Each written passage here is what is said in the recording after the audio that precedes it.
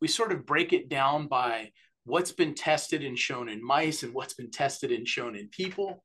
Um, and so there's a lot of things, and just getting into lifestyle interventions, things like caloric restriction or dietary restriction have been tested in both and shown to work. And I'll talk a little bit about that. Um, Pharmacologics, things like metformin may reduce some version or some forms of immunosenescence, especially in mouse models. And there's a little bit of data in humans. I think rapamycin is where we have some of the best data with pharmacologics, and I'll talk about that.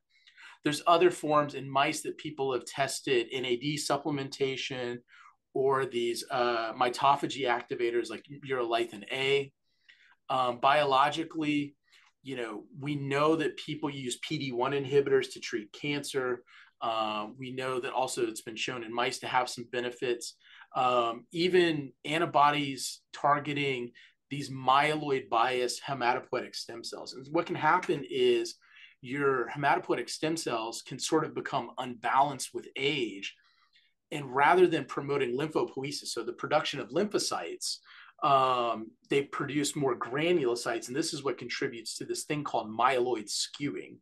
And it's kind of hyper-inflammatory and probably helps to also drive inflammation as we get older. And so, targeting those myeloid bias HSCs has been shown to be beneficial for health in mice. And lastly, can you do stem cell transplantation, thymic progenitors, or the use of CAR T cells?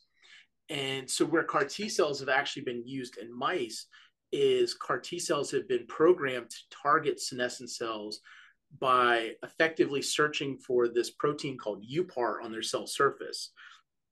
And Karina Moore and Scott Lowe's lab have done a lot of this, and it's actually shown to be effective at improving health in mice. It's a durable effect. Sometimes you only have to give one infusion of CAR T cells and they last. And I think some of Karina's early data that's coming out from a preprint that I read is it looks like it may actually even be rejuvenatory to the gut by giving these senolytic CAR T cells as well.